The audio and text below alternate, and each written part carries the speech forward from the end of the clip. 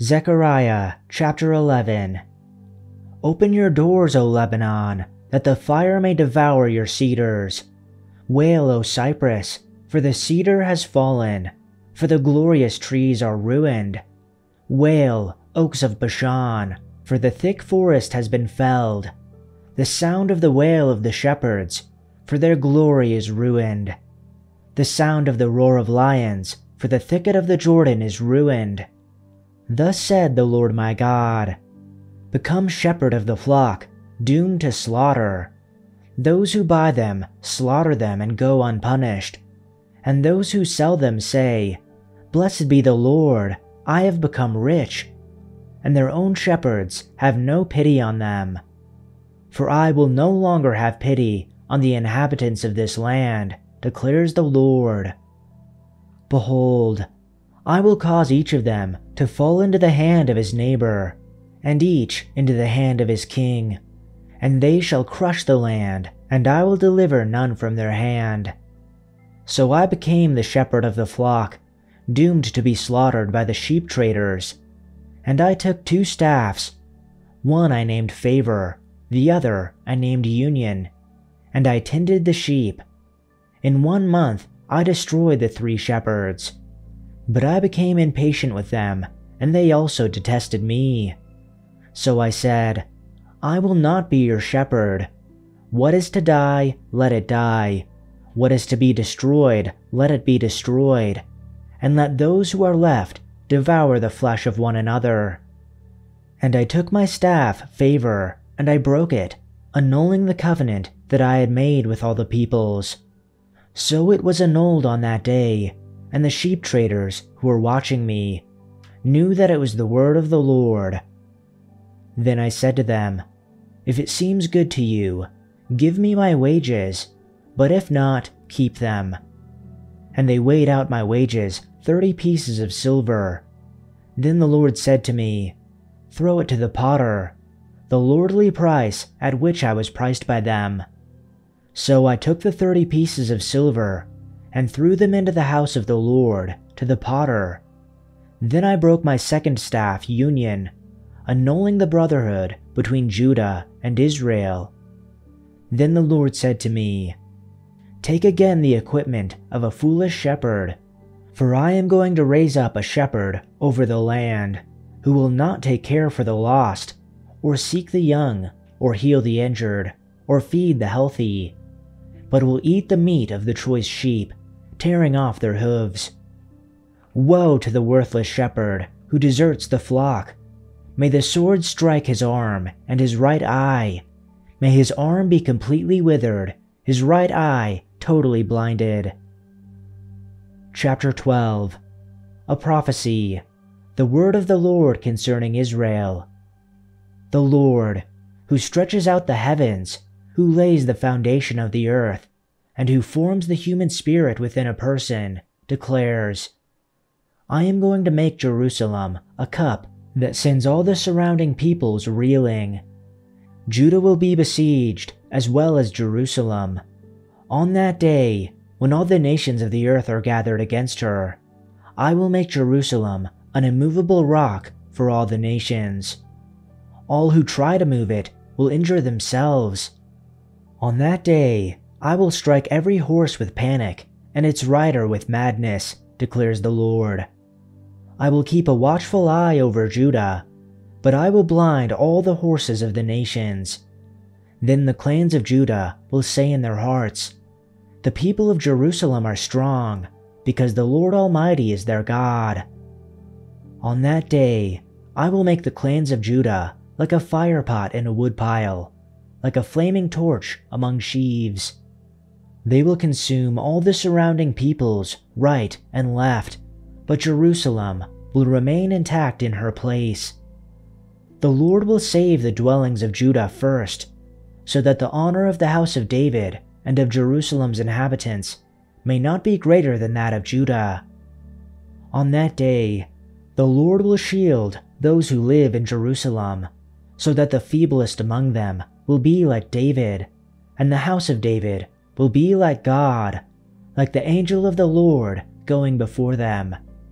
On that day, I will set out to destroy all the nations that attack Jerusalem.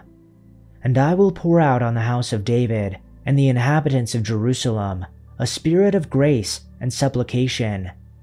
They will look on me, the one they have pierced, and thus they will mourn for him as one mourns for an only child, and grieve bitterly for him as one grieves for a firstborn son. On that day, the mourning in Jerusalem will be great, like the mourning of Hadadrimmon in the plain of Megiddo.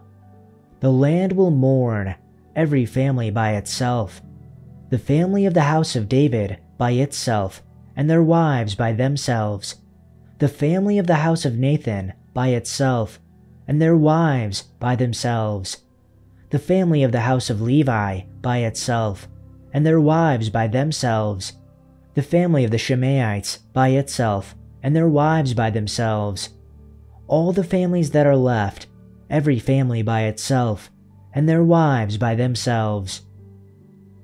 Chapter 13. On that day, a fountain will be opened for the house of David, and for the inhabitants of Jerusalem, for sin and for defilement. And it will come about on that day, declares the Lord of armies, that I will eliminate the names of the idols from the land, and they will no longer be remembered. And I will also remove the prophets and the unclean spirit from the land. And if anyone still prophesies, then his father and mother who gave birth to him will say to him, "You shall not live, because you have spoken falsely in the name of the Lord." And his father and mother who gave birth to him shall pierce him through when he prophesies. Also it will come about on that day that the prophets will each be ashamed of his vision when he prophesies, and they will not put on a hairy robe in order to deceive, but he will say, "I am not a prophet, I am a cultivator of the ground, because a man sold me as a slave in my youth." And someone will say to him, "What are these wounds between your arms?" Then he will say, "Those with which I was wounded at the house of my friends."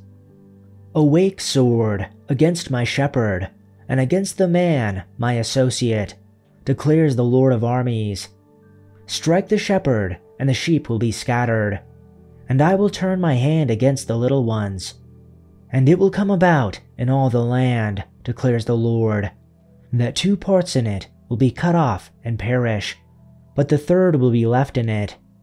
And I will bring the third part through the fire, refine them as silver is refined, and test them as gold is tested.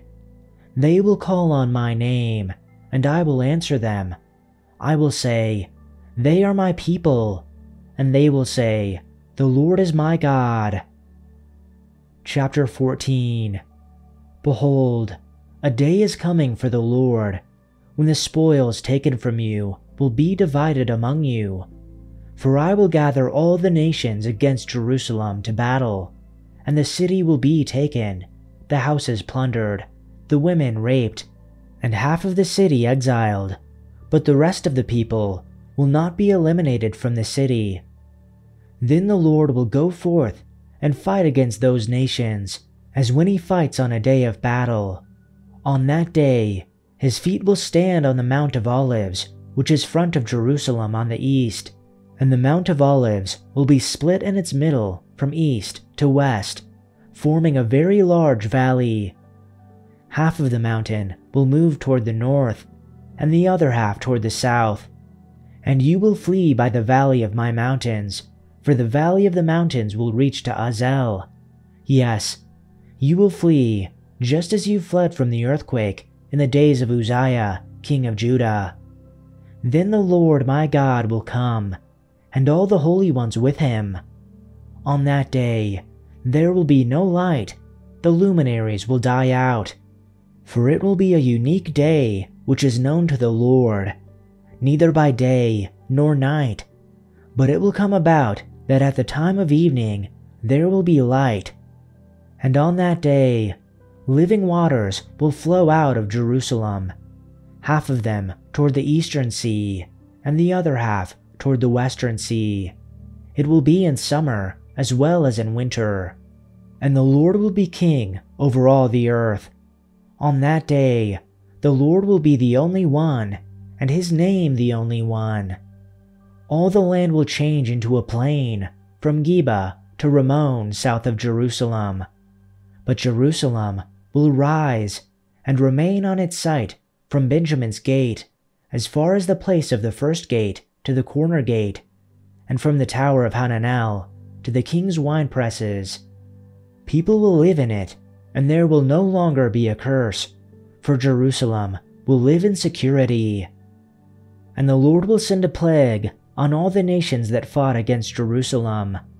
Their people will become like walking corpses, their flesh rotting away.